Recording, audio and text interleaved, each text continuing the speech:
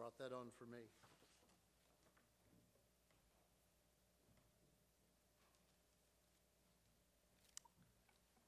Take your Bibles and open to the book of Matthew, chapter 9.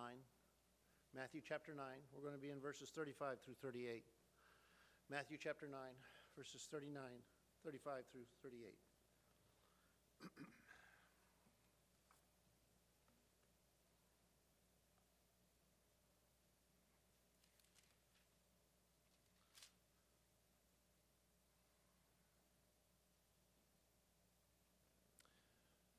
Got it.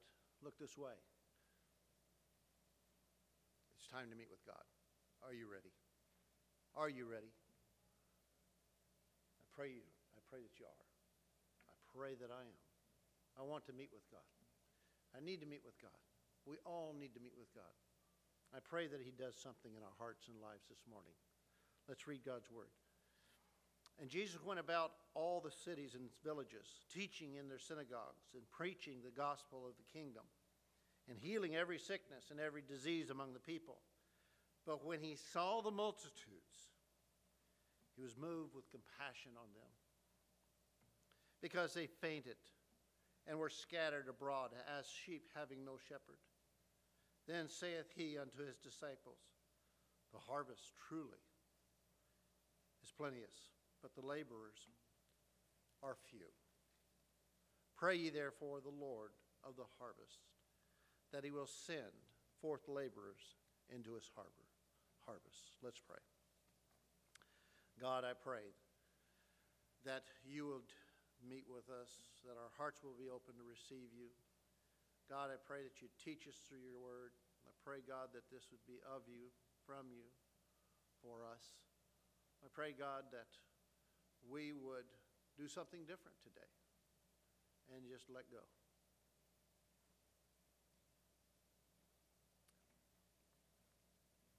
And let You have Your will in our lives. I pray this in Your name. Amen. I think Friday was a day of prayer. Day of prayer. And as I'm driving down the road, I'm listening on the radio to the meeting they're having in the White House there, and I'm so thankful that at least, we may not agree with everything that goes on, but I appreciated the recognition of a day of prayer. And I'm listening to the different prayers as I drove and what have you. And, I got to thinking of the prayers in God's Word, and I got to thinking of the mighty prayers that we've heard from people just within our services. Listen as Don prayed this morning, and he prayed a very strong prayer, and I appreciate that so much. Recently I was reading and I saw a one-sentence prayer, and I think this is pretty powerful. It says, Lord, do things we're not used to. Lord, do things we're not used to. It's definitely, it could be a dangerous prayer, because if God ever truly begins to do things that we're not used to, the world as we know it will be turned upside down. We're very comfortable in our ways. We're very comfortable praying our prayers of God, lead me, direct me, protect me, these things. But how many of us would dare say to God, Lord, do things that I'm not used to in my life? Do things that I'm not used to. Jesus specialized in making people uncomfortable. He told the rich young ruler to sell all that he had and give to the poor. The God of the Bible is not the God of the status quo, and that's what we have, Christians of status quo. We're just going along, and it's just, keep it the same, keep it the same. Don't change my life, Lord, just keep it the same. Things are going pretty well here. Status quo, status quo. He's not that way. That's not God's method. When God wanted to change the world, He told Noah, do something he'd never done before, go out and build an ark for the rain that he had never seen. When God wanted to bring forth a great nation, He called a successful middle-aged businessman named Abram and said, go into the land I'll show you. When God wanted to deliver His people, He found a man, I think much like me, slow of speech. I get tongue-tied, I twist my words up. And named Moses and sent him to talk to Pharaoh. When the Lord needed someone to hide spies in Jericho, he found the harlot, Rahab. When God needed someone to defeat Goliath, he found this young shepherd boy named David. When God wanted some men in his inner circle, he chose fishermen, tax collectors, kind of a loudmouth guy named Peter, and a couple of boys known by Sons of Thunder in his group. Talk about doing things you're not used to. What a group he brought together. It's not the God of a status quo. You know, no one wants change, and yet everyone wants progress. Isn't that amazing? I like the way things are going, but it'd sure be nice if my boss would give me about a $500 raise a month. You know? But no one wants change. That's the problem that faces every church in America. We're happy and we're satisfied with how things are going in our life, but we're afraid to pray the prayer. Make something different. Why? Change does this. Change pushes us out of our comfort zone. Change forces us to get out of the traces we talked about this morning, the ruts that the wagons used to make that would guide people to go to one place to another that they had never been before. But it forces us out of our ruts. It changes us, upsets our routine. It challenges our priorities. Change disrupts our plans. You know, I've got things kind of going smoothly now, and I dare not pray God do something different in my life, because he might just do that. He might just turn it all upside down. We bought a ranch. It sounds like it's something. It's really not that big a deal. This is going to be the place we retired. We're trying to figure out how to get moved down here. We've got to sell the property. I remember we listened to a message years ago. A guy came into one of our chapel services at the Bible college, and he said, I had my life all planned out, and it was to serve God in a particular way. And he said, God tore up my script. God tore it up, and he changed what I was going to do to something he wanted me to do. Change stretches us in ways that we don't want to be stretched. It'll kick us out of the recliner. It rearranges our daily schedule. If you want what you've never had, you've got to do what you've never done. What do you desire to have and or do for God in this life, the time that you have left? What do you desire to do? Aspire to do. What does he want you to do? Well, guess what? You've got to do something you've never done before if you're going to see that happen. I've been told that the definition of insanity is doing the same thing over and over again, hoping for different results. You know? Sometimes God looks down from heaven and says, it's time for a change. It's time to change. It's time for a change. You trust your God. Jesus said unto them again, peace be unto you. As my Father has sent me, so send I you. John 20:21. That's our standing orders. Go into all the world and make disciples of every nation. McKee Road Baptist Church, are we doing that? Are we doing that? McKee Road Baptist member, are you doing that? What are you doing to see that accomplished? See, if the world's going to be changed, then the church must be changed. And if the church is going to be changed, then we must be changed within the church. It starts with you. Starts with you. We desperately need to be shaken out of our complacency.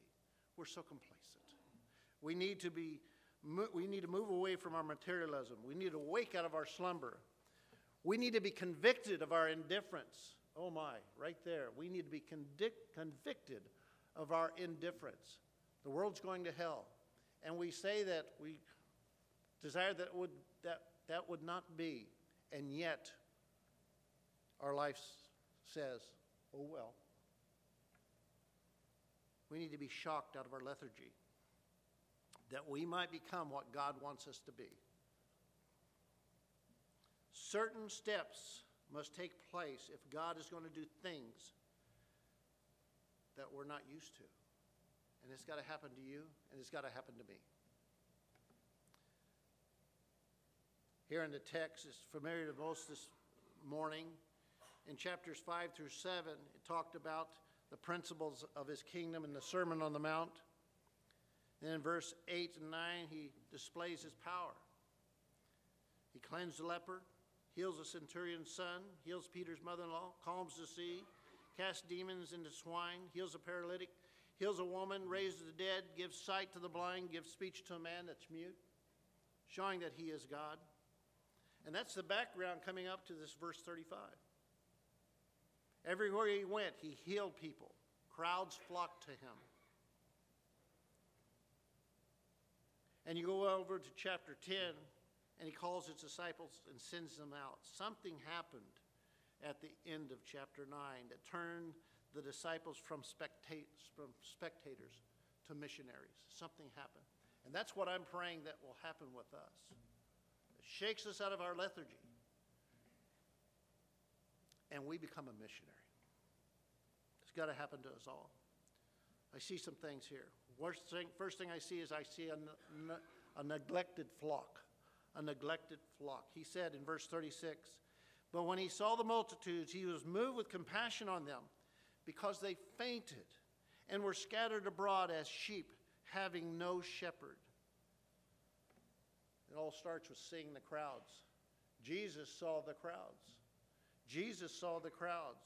You know, I'm pretty good at not seeing things. I've done this so many times, it's not even funny. Alice will say, it's right there in the kitchen cupboard. It's right there. Where? I don't see it. It's right there. Where? Third shelf, eye level. Right? I don't see it. She walks in. I didn't see it. How many times have you talked to someone and they said, oh, well, this place, it's right down and it's next to this store on Olive. You've seen it. No, I've never seen it. I've never seen it. And what's happened, you may have driven that road time and maybe every day, never saw the certain business or an establishment or a repair shop. And then you go by looking for it and you go, oh, there it is. I see it.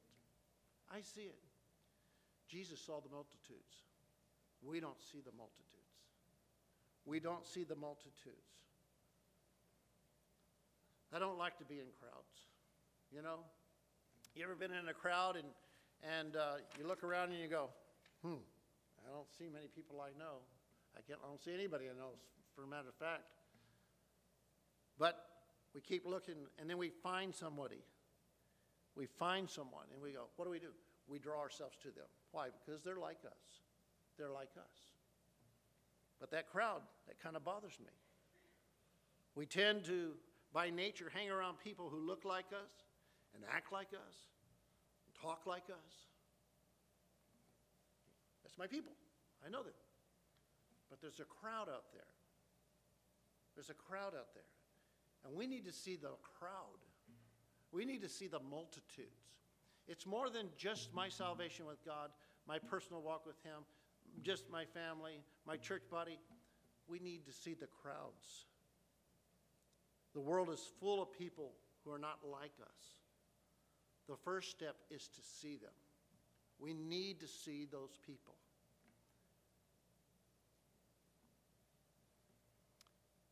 He was moved with compassion.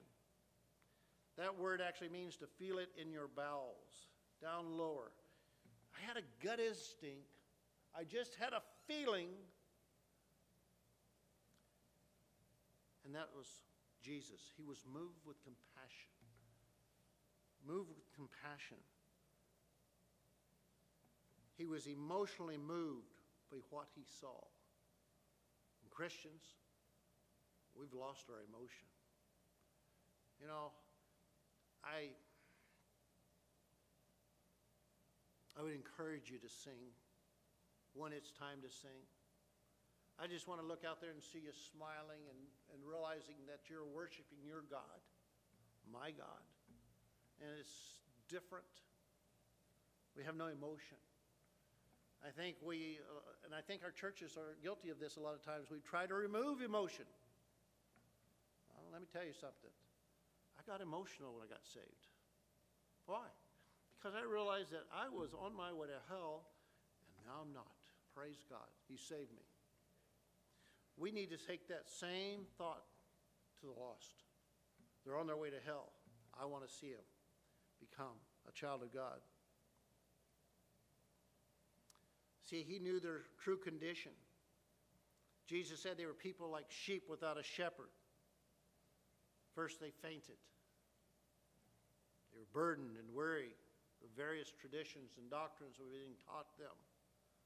No hope. Secondly, they're helpless. It's scattered abroad. They're all over the place. And they were in great danger of loss. Understand what Jesus is saying here. Here are the first steps: seeing, feeling, and knowing. Until you see, you will not feel. Until you feel, you will not know. Until you know, you will not care. Until you care, you will not pray. Until you pray, you will not go. It's simple as that. The world's full of people who are wounded and bruised and mangled spiritually. They're bleeding. They're slowly dying without Christ. And here we sit. And here we sit. Secondly, Jesus mentioned a wasted harvest. He said in verse 37, 38, says, Then saith he unto his disciples, The harvest truly is plenteous, but the laborers are few. Pray ye therefore the Lord of the harvest, that he will send forth laborers into his harvest. There's a key word there in verse 37. Then he saw, then he felt, then he knew, and he called his disciples to action. It's kind of a surprising opportunity. The harvest truly is plenteous. You know, farmers know this more than us city slickers. I'm trying to be I got one foot in a pair of coveralls, trying to be a farmer type guy. I like that. Maybe one day we can have a church where we just wear coveralls, guys. That'd be kind of a cool thing, I think. Anyway, I digress. You know, harvest time is what it's all about if you're a farmer. That's the goal of the whole season. You've gone out there, you've worked the fields, whatever your crop is, and you try to get it to the point where it's time for the harvest. Everything that the farmer does, he does for that harvest. That the harvest do not last forever. There will come a time when God will call us out of this world. Harvest time will be over. You know, I never picked cotton. My mom and dad picked cotton. And you have to pick the cotton. Because if you don't pick the cotton, it'll rot. And it's no good. We need to be ready for the harvest. What did Jesus mean? He meant there were many people ready to be harvested for the kingdom. Here they are. It's white unto harvest. Harvest time. Christian, are we harvesting? Are we going out and harvesting? People are all around us, broken and bleeding. What's the problem? I think a lot of times the problem, we become so inward focused on ourselves that we cannot do outward good. I got this problem. I'm sorry, I can't deal with it now. I've got my own problems. I can't deal with you. I can't mess with you. I've got my own problems. We may not say that out loud, but our actions, that's what they're saying. You know, Christians are just sinners saved by God's grace, not perfect, but can do the work of the perfect Father, if we will. They're ready to be reached if someone would only go into the field and harvest them. Will you go this morning? Fields are white unto harvest. Lost people all around. I was So where are the harvest fields today? It's all around you. You're the point in the middle, just draw a circle. There's your world. You're harvesting right there. That's where you harvest. Those people that God had put in your life. Jesus made an observation. He said the laborers are few. Harvest work demands harvest workers. So why are there so few laborers? Why are there so few laborers? Work in the field's not glamorous work. I worked in the field. Alice has worked in the field. It's hard work. It's not glamorous. You know, it's not where you maybe put on a tie and go to work and you're professional. That might be kind of glamorous. Working the fields is not glamorous. But folks, we need to be in the fields. We need to be working the harvest. If we're going to become laborers in the harvest, we're going to have to rearrange our priorities. That's what it's going to take. We're going to have to change something. Some questions we should ask at this point. To you personally, what vision is God birthing in your heart? People come here to the McKee Road Baptist Church and say, what has God put in your heart to do? Why do you do that?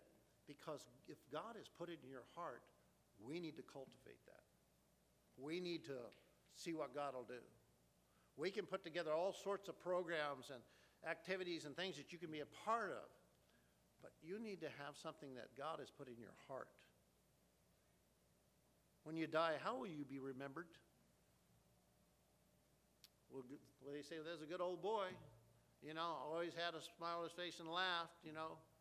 But what did he do for the Lord, as you think in your own mind? And I guess, and how much are you willing to invest of your life? You know, time is precious to me. Time is precious to me. I have to watch. That's an area in my life that I have to not be greedy with. Others, it's maybe money. Whatever it is, you need to invest your life. And then Jesus said, pray ye therefore the Lord of the harvest. The church's primary response to the needs of the world can be summed up in one word: pray. Pray. The church is to ask the Lord of the harvest to send out workers into his harvest. Perhaps we're not praying that enough. You know, where are our teenagers that used to be coming forward and I've surrendered my life to the mission field? Even married couples come forward. I've surrendered my life to God's full-time service. I'm not saying that like I used to see that. It bothers me. The fields are white unto harvest. We pray to the Lord of the harvest because all things are by him and through him and from him and for him. He knows where the seeds are planted. He knows when harvest time has come. You know, sometimes we'll think, it's just coincidence. I'm reminded of the story of Brother Scheidbach driving. And on a personal note, he was preaching this in a message. And he said, I was at battles. I was at odds with the Holy Spirit. And he said, I got my heart right with God. And he's the type of guy who becomes totally consumed with what he's doing. And he was consumed by the moment. And he said, where am I at? He was going to a preacher's meeting. He pulled off, came right down into a gas station. And he said, young man, do you know where this place is at? And he said, yes. He said, is that the preacher's meeting? Yes. He said, how do you know about that? He said, well, somebody stopped by and he handed me a tract. He didn't call it a tract. He said, this piece of paper. And he said, I wonder if you could tell me what this is. And he was able to lead him to the Lord.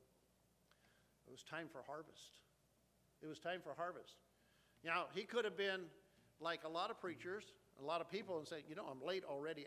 I'll come back. It was time to harvest. We need to be ready to harvest. How are we to pray? Send forth laborers. This is interesting to me.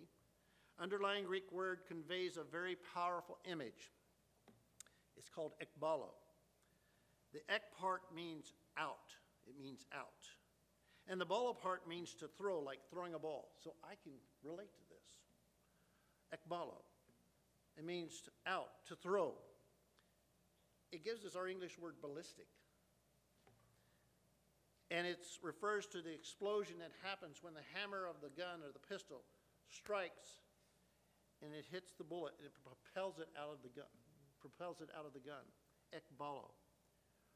This is what he's saying. We are to pray that God will light a fire inside our church that will ignite a movement inside the hearts of many that will result in people being thrust out of the church and into the fields of the world.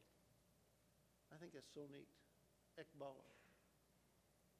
We need to pray that God will throw some people out of the church. Baptists are pretty good at lettering people out. It used to be down in the South especially. You get in those churches and, oh, that person's no good. You got to go. And that person's no good. They got to go. And they would vote on them. You got to go. What he's talking about here is people getting a heart's desire, a burden from God to be out and harvesting. And so we need to pray that God would throw people out of our church. Lord, throw them all the way to Egypt. Lord, throw them all the way to Venezuela. Lord, throw them, you fill in the blank. Blast them out to the corners of the world. Hudson Taylor spoke about the additional need for workers on the field. He said, the great need is not for more elaborate pleas for help. If we are to meet the needs of the world, two things must happen. First, there must be an earnest prayer to the Lord of the harvest. And secondly, there must be a deepening of the spiritual life of the church so that men will be able to stay home. We must pray and deepen our own walk with God this morning, so that when God calls us, we will care more than we think it's wise. We will risk more than we think it's safe. We will dream more than some think it's practical. That we will expect more than some that think it's possible. We've just taken the miracle working of God out of our churches. It's good when Christians get interested in prayer. It means harvest time is coming. It means God's getting ready to move his people. Your heart's stirred up. It's a sign that God is working in your life. When's the last time your heart was stirred by the things of God? When's the last time that you actually felt that God was stirring your heart? It should happen in today's service. We're meeting with God. God should be stirring your heart. He's stirring mine. If he's not stirring your heart, why? When God stirs, he's getting ready to do something. And that's when we go, God, what is your will? Let me get right in the middle of it. Brings me back to the one-sentence prayer. Lord, do things we're not used to. Are you willing to pray that prayer this morning? I would urge each and every one of us, pray that prayer. Pray it this week. Pray it every day. Lord, do something. Do things that I'm not used to. Don't be afraid. We serve a God of grace. He's not going to cheat you. He loves you. He won't take advantage of you. Lord, do things we're not used to. Something's got to change. Let's pray.